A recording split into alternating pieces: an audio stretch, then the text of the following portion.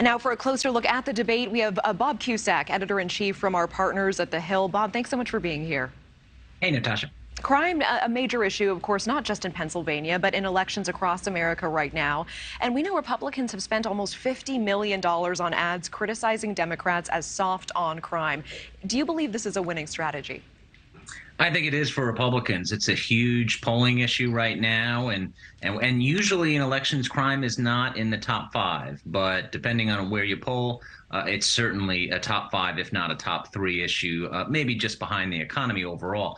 But I do think this is a very good strategy for Republicans. I'm not surprised that they're spending money here because polls show that people are on edge because of those terrible rising crime statistics. How do Democrats defend against those attacks?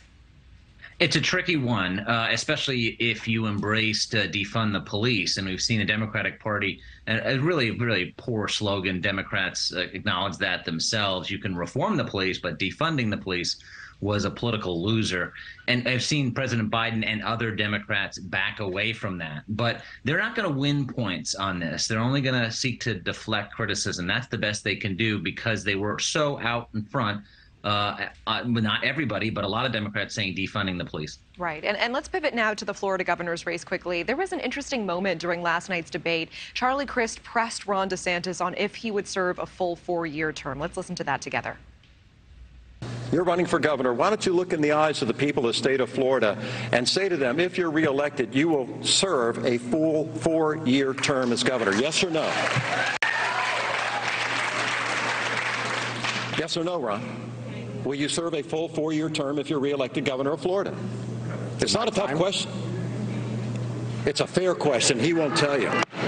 We did not agree on the candidates asking. So how do you think voters are reacting to that moment? You know, I think it was a very good, effective strategy, very simple question, straightforward, and a valid question without a doubt, especially when you have someone like DeSantis, and there are others in this who are up for re-election this year who might run for president in 2024. I think DeSantis should have been ready for that question. And, you know, I also think this question is not going to go away. We're still 2 weeks out, so reporters are going to be pressing the governor to answer that question. All right, Bob Cusack, certainly appreciate the context. Thank you for your time.